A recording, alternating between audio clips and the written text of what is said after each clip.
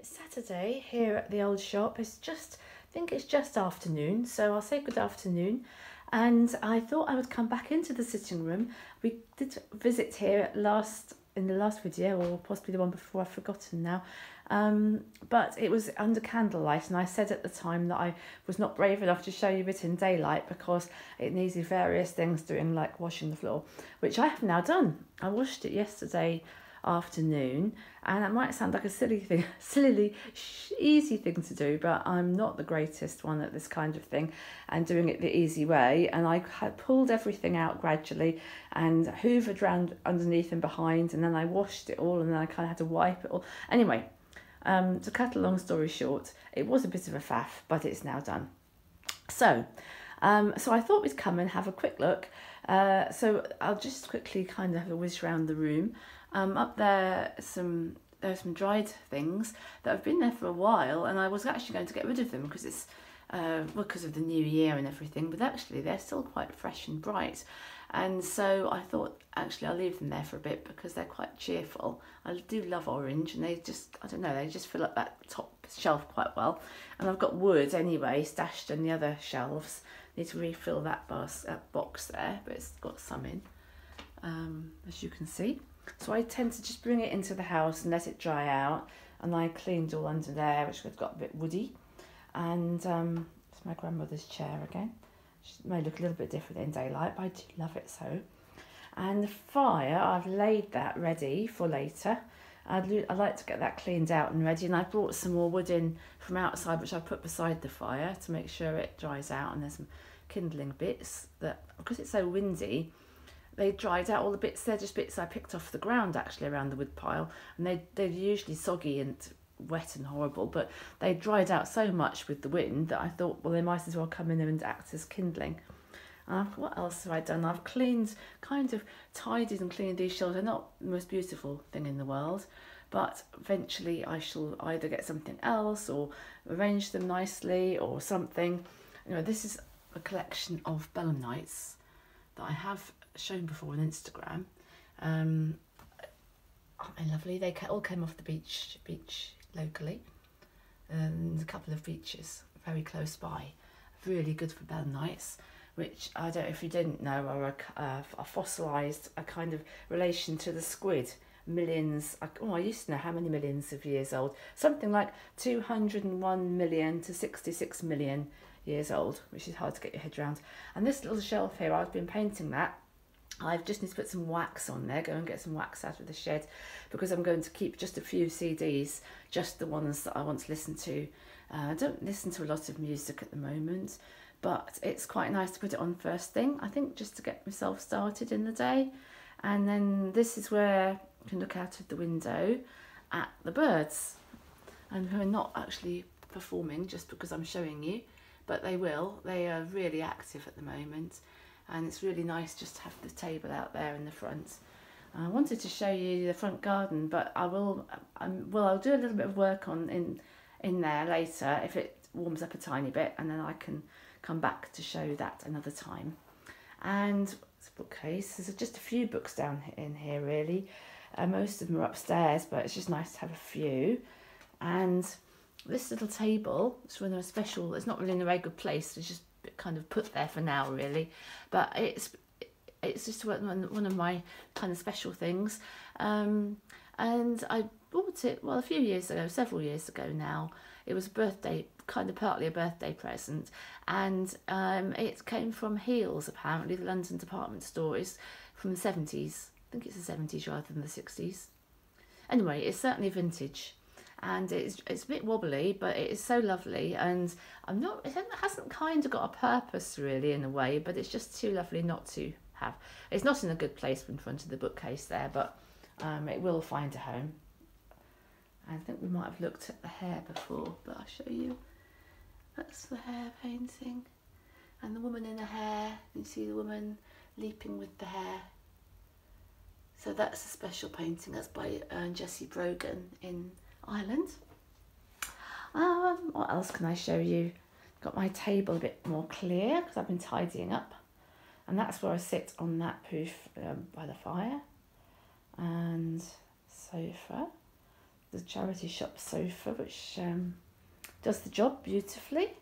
And the crochet project, which I'm actually thinking of taking a great big chunk out of that, which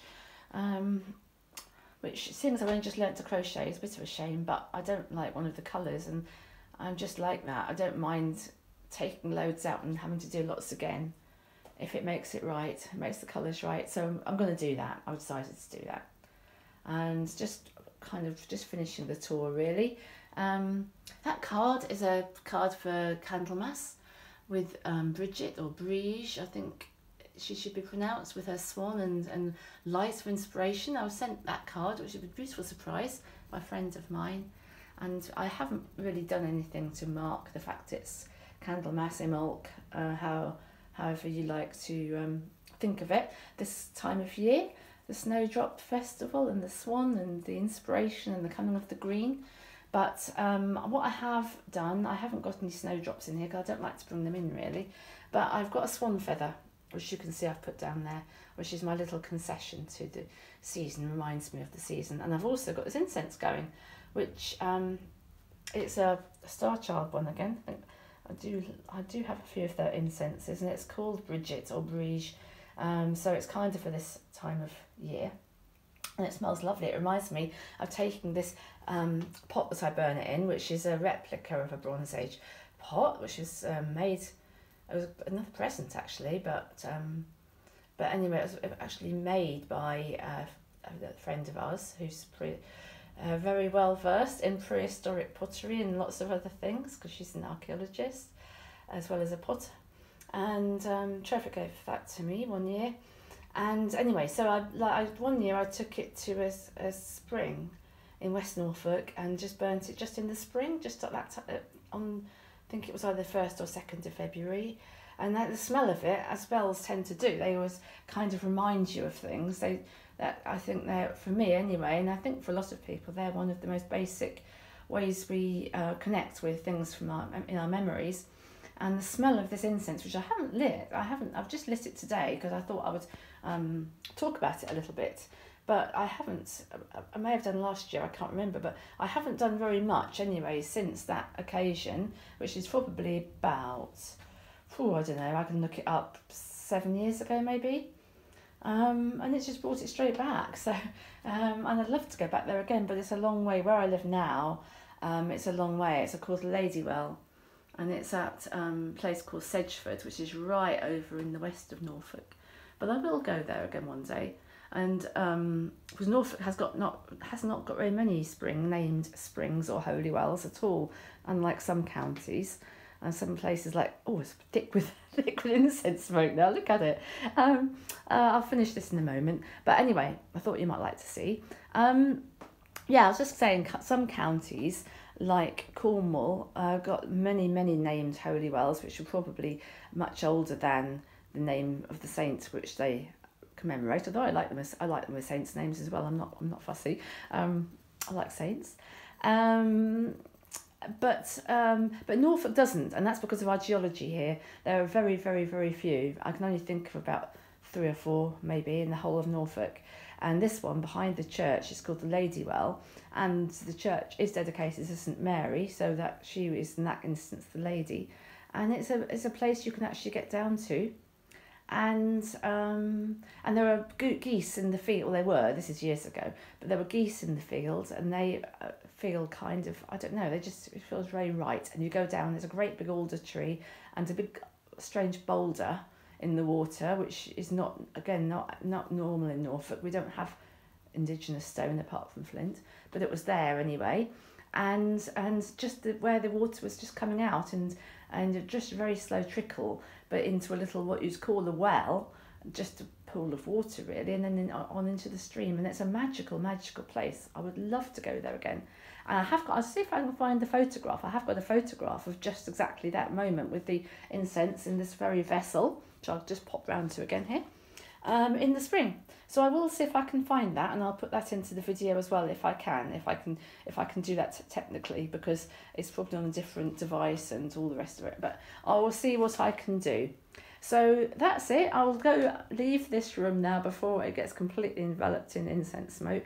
But believe me, it smells really lovely. I'm very much enjoying it. And I hope you've enjoyed this little lightning tour. And I'll just see if there's any birds on the bird table before we stop, actually. Because it'd be nice to show you, if I can. Yeah, there is a robin. Let's see if I can zoom in. Can you see it? And blue tits as well on the feeders and on the coconut. See, it's a really lovely place to be because you can see how much they enjoy the table and how close it is to the sitting room as well. So it's really easy to watch them, and as long as you stay still, they don't seem to mind at all. So that's it. So I shall just say goodbye from this part of the video anyway, and hope to see you again soon.